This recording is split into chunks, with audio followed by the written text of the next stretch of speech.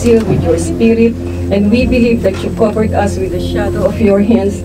Continue to bless LOREAN Church, all pastors and members of this ministry. Please cover me at your back to reveal only your glory. We thank you, Lord. We glorify your name in the highest praises and adoration.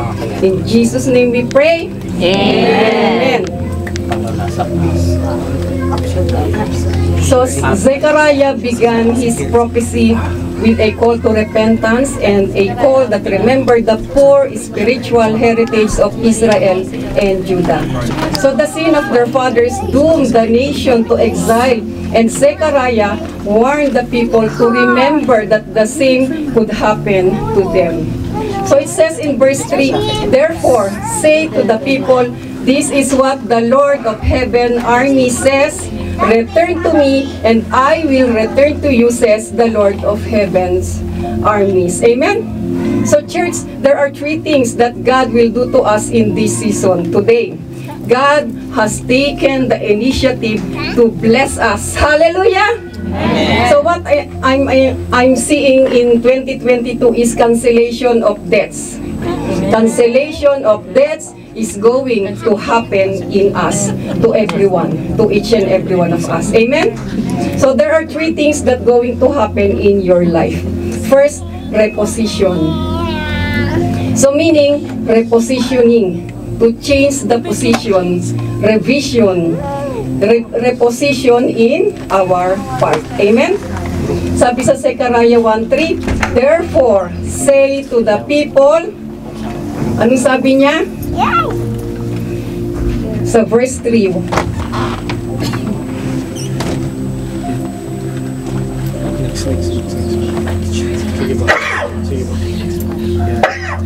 Therefore, let us read.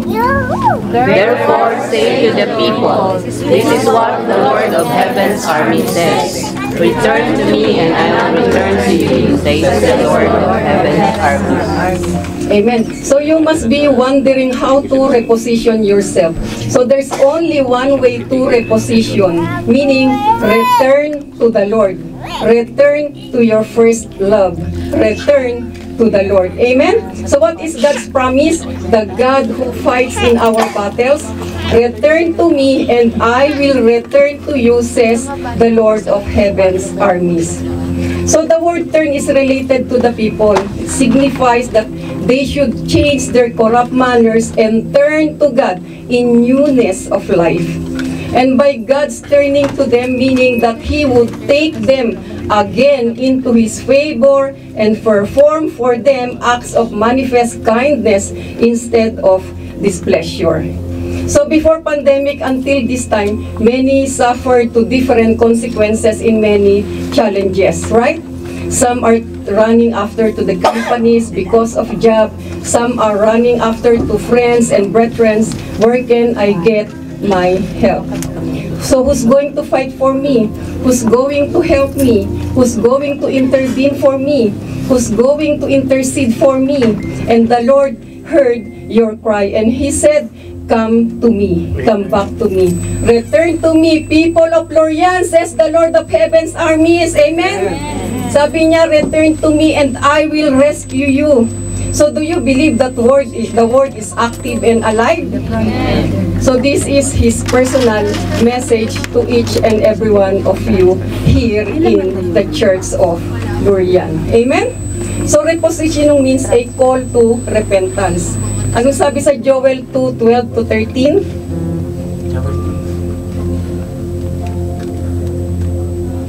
This is why the Lord says, Turn to me now, when there is time. give your hearts, come with fasting, weeping, and mourning. Don't tear your clothing in your grief, but tear your hearts instead. Amen. Sabi niya, return to the Lord your God, for He is merciful and compassionate, slow to get angry, and filled with unfailing love. So He is eager to relent and not to punish. Amen? So God is telling to people to turn to Him while He's still there, while there is time, because destruction would soon come upon them. So time is also running out. So we do not know what will happen next. We do not know what will happen tomorrow. So we should trust and obey God while we can. Amen? So don't let anything hinder you from turning Him, because God didn't want an outward display of penitence without true inward repentance. So make sure that your attitude towards God is correct, not just your outward actions. Because God is eager to bless you, but in order to be blessed, we need to reposition ourselves. We need to reposition ourselves. Amen? Amen. And the place of repositioning is with God. He said, "Come back to me and I will return to you." Amen? And when you come back to me, I will fight for your battles. Because your battle will no longer your battle, but it will become my battle. Amen? That is why release your battle to God unconditionally to ease your pain. God's call for repentance, the only hope for the future. The only hope for your future. So the people were commanded to serve the Lord with all of their heart and soul. Because God called on the people for fasting and weeping and mourning. So the purpose of fasting is to deny the flesh, not just the food, but all the cravings of the flesh. Fasting, weeping, and mourning represents real desperation before God. Amen? So sabi niya, rend your hearts and not your garments. Amen? Because God is saying He wants a broken heart more than your torn clothes. Your Heavenly Father is willing to help His children to come to Him with broken hearts. Amen? Because God is gracious, and this is a part of His character that He is declared and manifested throughout the Scriptures. Because the Bible tells us that He delights to give good gifts to His children. So He receives pleasure doing special things for His children. So how often we bless and surprised by the grace of God? Because God, He is a merciful God. Amen? Amen. He is slow to anger, He is patient, and gives every opportunity to those who repent. So if you do not repent with your sin, you cannot escape the judgment of God. Because nothing ventured, nothing gained. So let's seek the Lord with all our hearts. Amen? Amen. Sabi nga, fast and pray because people should turn to God. So that we can be spared from plagues, for God is gracious and loving. Amen? So this morning, make a choice to reposition yourself, because this is a personal choice to reposition and be ready to receive the blessings from the Lord. Amen? So some of you, you need to make U-turn. Some needs to change the direction. So Lord, we are going to return back to you with all our souls, with all our minds, and with all our strength. We worship you. Amen? Hallelujah! Amen. Sabi sa Zechariah 1:3, sinabi niya ulit, therefore say to the people, anong sabi niya? This is what the Lord of Heaven's armies say. Return to me, and I will return to you, says the Lord of Heaven's armies. Return to me, sabi niya, this is a call. The Lord of hosts, the Lord of Heaven's armies is offering to fight for all your battles in life. Amen? If you give it to Him, He will fight for your battles. How? Just surrender yourself and your battle to the Lord. Amen? For He is our refuge, the rock of salvation. He is our defender. He is faithful. He is eternal. Amen? He is a forgiving God because He is gracious. He is holy.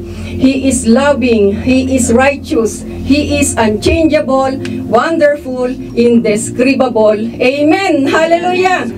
He is a merciful God. He will restore what you have lost, whether it is relationship, job, your finances, your business, your health, your marriage, and whatever the devil has taken from you, the Lord is ready to return it to you in hundredfolds. Amen? He is willing to fight for you and bless you. Amen? He will do the impossible and make it possible in your life. Why? Because He is willing to bless you exceedingly, abundantly, which you can never or imagine in your life. He is willing to heal you. He is willing to hold what you have given to you, to see you through in your situations, because greater is He who loves you than the one who lives in this world. Amen? Hallelujah!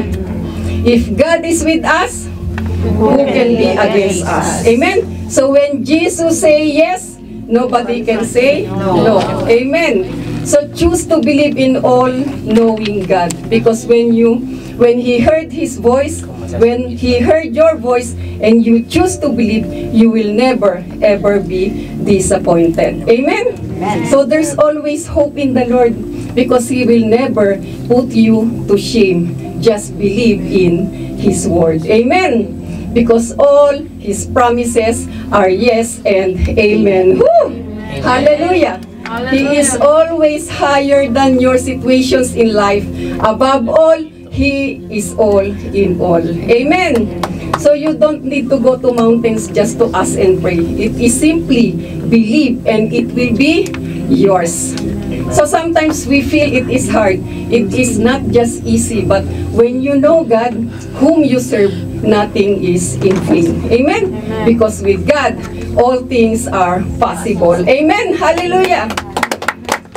So when you know His character, when you know Him, when you know His characteristics, when you have intimate relationship with Him, then you are more than blessed in all aspects of your life. Amen?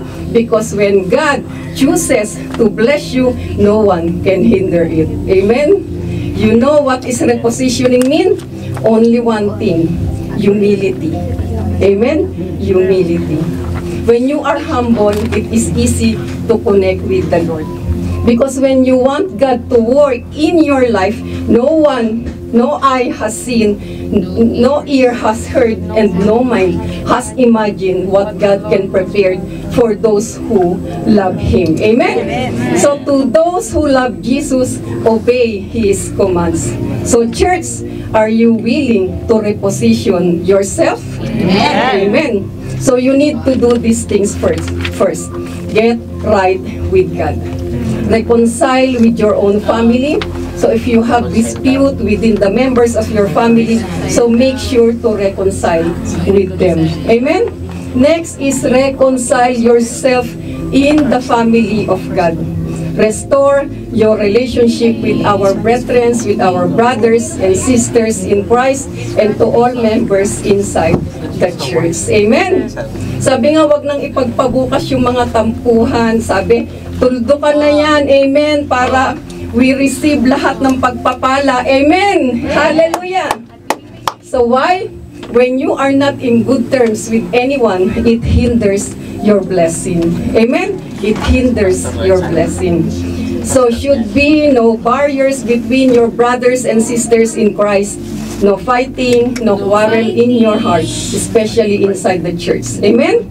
Forgive your enemy, your colleagues, your neighbor, your brethren from the family and others, so that others should see that the glory of God is in you. Amen? So ask repentance from the Holy Spirit, so that you will be realigned with God. Amen? Because next to humility is trust. So when you trust God and surrender to Him your battles, so ask the Holy Spirit to help you to become humble. Because the Holy Spirit is your guide to help you to stay in position. Amen? Amen. God's calling is to repent, turn away, and come to me. And what is His promise? Sabi niya, I will come back to you. I will fight for you. I will win your battles. I will give your job. I will give what you need. I will give your houses which you did not build. Amen? And the house in this land which is waiting for you. Because if you lost your house, the Lord will return to you beautiful houses here and in your country. Amen. Hallelujah. So to those who have here, let them hear and receive it in Jesus' name. Amen. Sabi niya, walk into it and glorify the Lord your God in this church. Amen. So LOREAN, glorify the Lord your God. Amen. He will provide for you supernaturally.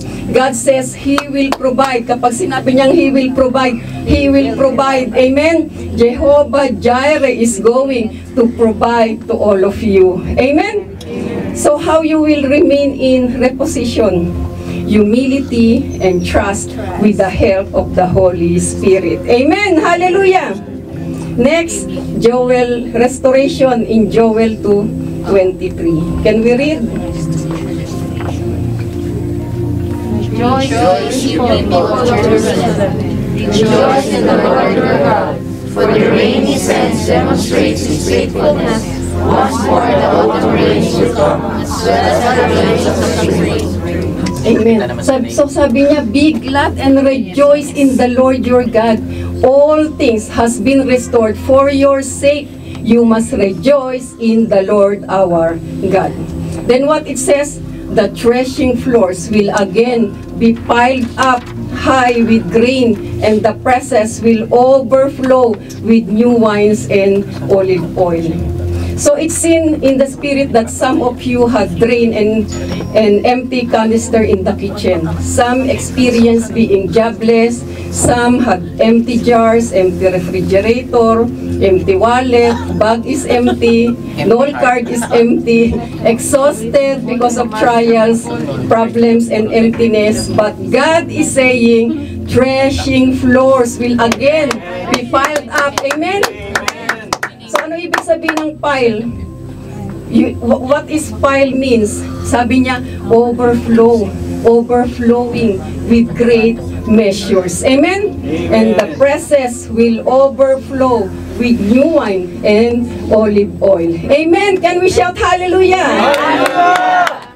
Sabi niya sa Joel 2:25, The Lord says, how will you give back what belongs to the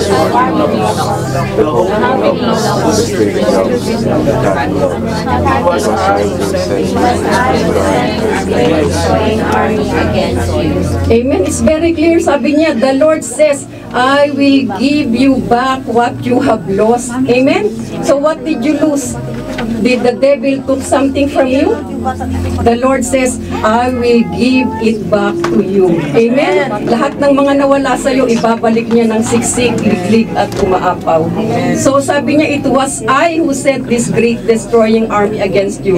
Why? So that you will come back to me and reposition yourself.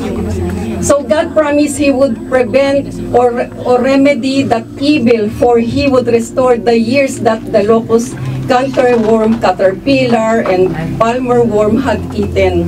God says, I will restore your fortune. I will restore your land, your gardens, your job, your finances, your businesses. This is the time to start again with new businesses. Amen? Sabi niya, do not be afraid because there is no fear in His kingdom. Amen? From lack, you will become plenty. From lack, you will have leftovers. Amen? You will not only have for you, it will also have your family, and you will have excess to share with others. Amen? Because this is what the Lord is telling to LOREAN Church. He just wanted you to believe by faith, and God is able to do it. Amen? Sabi niya, no more barren wombs, no more barren wallets, no more cases, and no more deaths. Amen? It's restoration time. Believe and receive it. Amen? Hallelujah! Sabi niya sa Joel 2:26,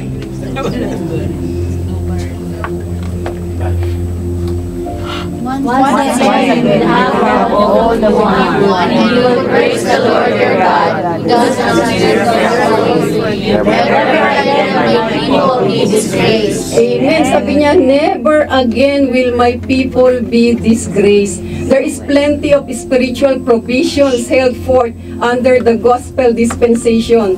Much in God, in His goodness, in His grace, in His love, truth, and faithfulness. Amen? So in His covenant, the blessings and promises it much in Christ, who is compared to many things eatable, is called the Lamb of God, the fatted calf, the hidden manna, the tree of life, and the bread of God. So everything in Him that belongs to Him is food for faith. His flesh is meat indeed, so His blood is drink indeed, the fullness of grace in Him. Amen. Hallelujah. So there will be outpouring of the Holy Spirit. The former rain represents the outpouring of the Pentecost. And the latter rain is when you share the word, there will be outpouring of the Holy Spirit. Receive it in Jesus' name. Amen. Hallelujah. So many will bring souls in the kingdom because God's Spirit is available to anyone who calls on the Lord for salvation. So during your restoration, your shame will wipe away. Amen? You will have the food you want. You will be eat and be satisfied. You will be contented. You will be faithful in worship. You will be faithful in giving. Amen? Sabi sa Joel 2:27, Then you will know that I am among my people Israel, that I am the Lord your God, and there is no other. Never again will my people be disgraced. you will never be disgraced again. So people of LOREAN, you will never be disgraced again because God is replacing shame with honor. Never again my people will be disgraced. Pangako ng Diyos. Those people who truly repented will avoid disaster. Amen? Because God's blessings are promised to those who sincerely and consistently follow Him. Amen? Sa Amos 9:13, The time will come, says the Lord, when the grain and grapes will grow faster than they can be harvested. Then the thirst vineyards will drip with sweet wine. so the time will come, says the Lord, when the grain and grapes will grow faster than they can be harvested. Meaning, before finishing your planting, there will be plenty for harvest. So much harvest for the vineyard. Amen? So when the grain and grapes will grow faster than they can be harvested, so meaning before you collect your harvest, you will see a lot, many for harvest. Meaning, you have nothing to do just to keep harvesting and harvesting and harvesting. Harvesting in souls, harvesting in your income, harvesting your salaries, harvesting your dreams, harvesting God's promises to us. Amen! Hallelujah! Amen. Kita nyo si Pastor Jan, harvest ng salary. Ayun o, ayun o, ayun o. Ako ba yun? So in short, no one will become poor in LOREAN. Amen! Everyone is harvesting their own crops, their own blessings and breakthrough. Amen! Hallelujah! So church, I'm so excited to harvest my own. What about you? Amen! Amen! Praise the Lord! Sa Amos 9:14, and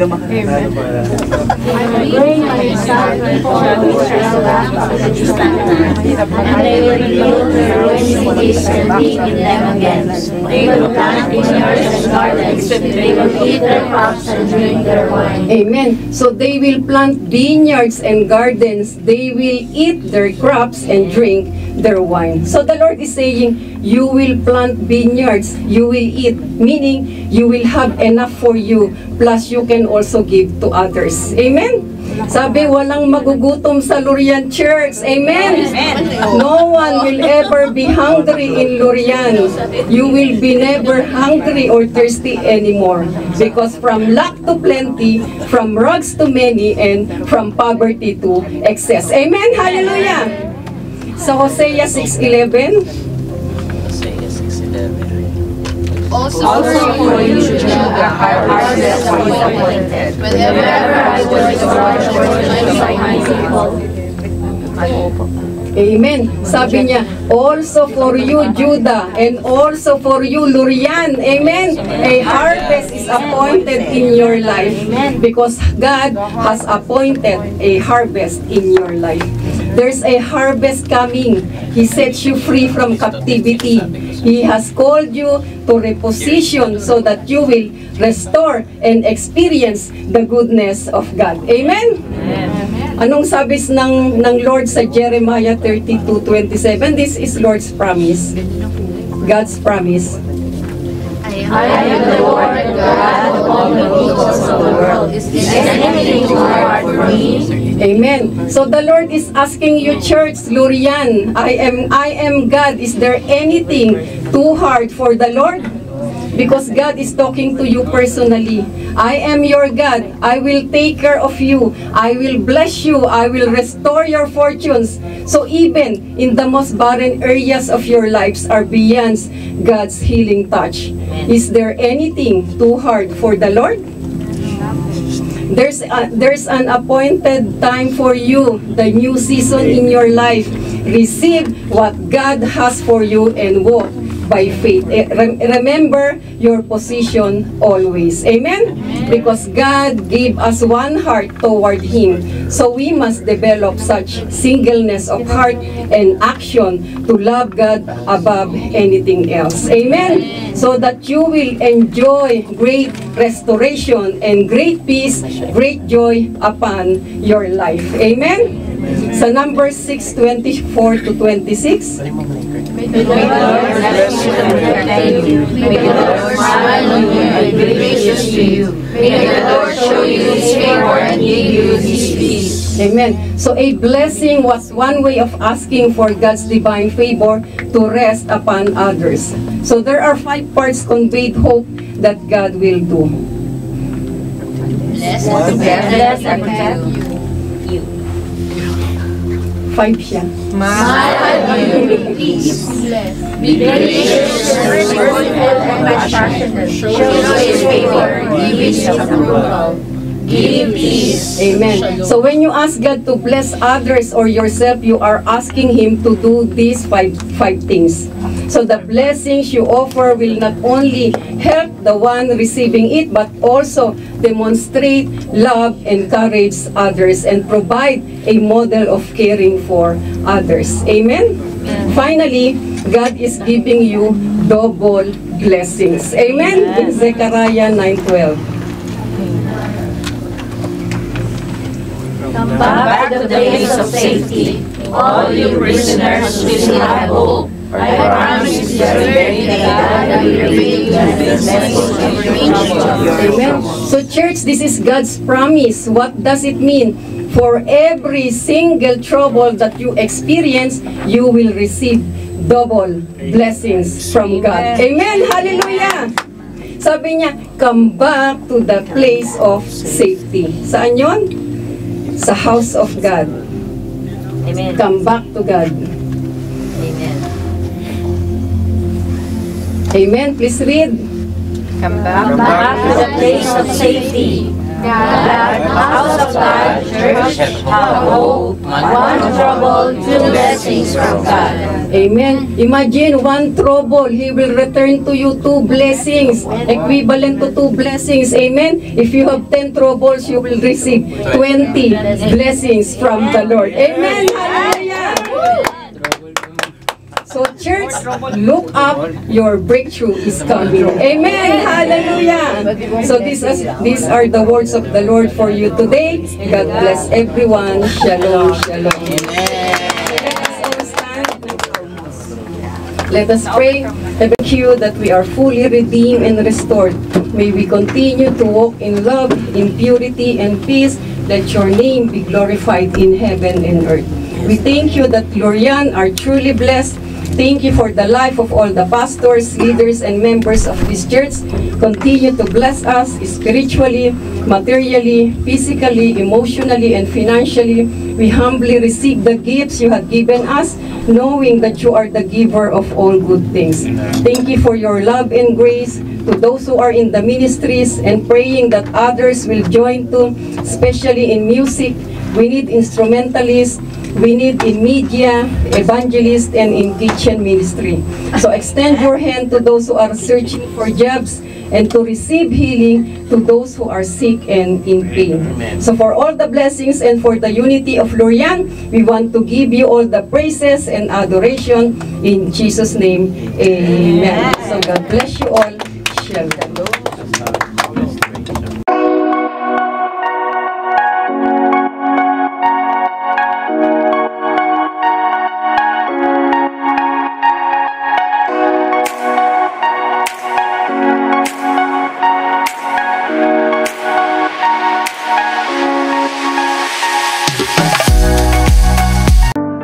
According to the book of Ephesians chapter 4 verses 11 to 12 says, "Now these are the gifts Christ gave to the church, the apostles, the prophets, the evangelists, the pastors, and teachers."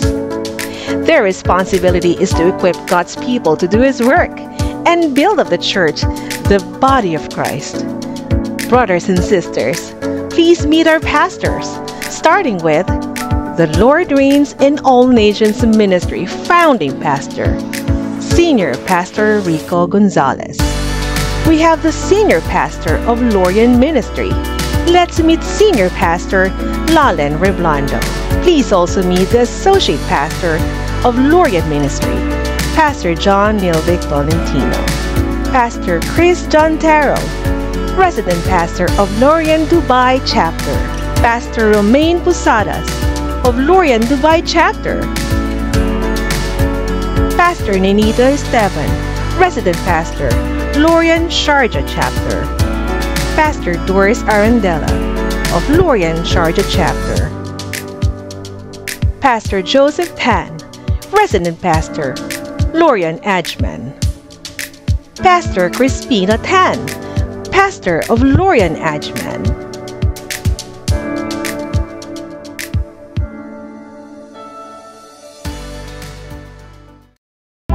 Brothers and sisters in Christ, every believer must be a worker of God. As the Bible says on Luke chapter 1 verse 74, we have been rescued from our enemies so we can serve God without fear. While we understand that there are many ways to serve God every day, but serving God in a more intimate way can make your journey as His followers more fulfilling. Having said that, we would like to encourage that Christian believer in you, not just to worship God regularly, but to offer more of what you have for God's glory. How? Well, here's the good news. You can serve God more closely by devoting your time, talent, or skills through our ministry. Let me walk you through the ministries that we have in our church and see where God is calling you to channel your blessings. As Jesus expected His followers to fast, and God rewards fasting, we have the prayer and fasting ministry. And you are very much welcome here, for we believe that a prayerful church is a powerful church. Next, we have the missions ministry, who reaches out to places to share God's word, since God is the fountain of sending love. We also have the speed ministry, or the evangelism ministry, who embodies our mission, and that is, it is our call to go and make disciples. Also, we have the finance ministry, who is in charge of monitoring our church finances. Speaking of finances, let us pray that we may be faithful stewards in the things that we have been entrusted with. For our brothers who are married and want to spend their energy in empowering their manhood or fatherhood for God, we have the Eagles Ministry, which stands for Empowered, Anointed, Godly Leaders, and Saints. For married women in our church, we also have the Wings Ministry, or the Women in God's Service. This is the ministry for women looking for hope and inspiration. Together, we will learn to build a flourishing, Christ-focused women's ministry. For our brothers and sisters who are single, we have the SALT ministry, or the singles abiding in light of truth. And of course, we have the kids ministry, who keeps the youth of our church develop a more open relationship with God in this contemporary world. If you have a love for music, we have praise and worship ministry for you. You may join our hymning ministry, or honoring God in music and making it glorious, where you can sing your love for God for the world to hear. Also, under praise and worship ministry, we have the tambourine ministry, a ministry dedicated to our members who plays tambourine instrument that brings swirls of shine during our worship service. We also have members under media ministry, who is in charge of our church's social media and other media platforms. We also have brothers and sisters who are in charge of coordinating the schedule and details of our services, and they are the worship coordinators. Of course, we are familiar with our fellow Christians who greets and leads us to our seats during fellowship. We have the ushering ministry. We also have the transport ministry, who takes care of our church's transportation needs. Lastly, we have the events ministry, who is assigned in taking charge of our church events and activities all year long. As we go through the day, let us seek God's voice on how He wants to use our commitment to Him and everything else that we have in making His plans possible. Joining our ministry will not only keep you closer to God, but is indeed very rewarding. Use your gift to serve God. Share the work of your hands and serve others with love. Be an instrument of God's love the best way you can. And if this is you today, please let us know. We would love to hear from you. Thank you, and God bless us all. Thank you for joining us today at LOREAN. We are so grateful we could worship together in spirit and in truth. Let's see each other next week, and we can't wait to gather with you again. As we leave today, we pray Ephesians chapter 3 verses 20 to 21 over you today and this week. Now all glory to God, who is able through His mighty power to work within us, to accomplish indefinitely more than we might ask or think. Glory to Him in the church and in Christ Jesus through all generations, forever and ever. Amen. Make it a great week, brothers and sisters, and have a blessed day.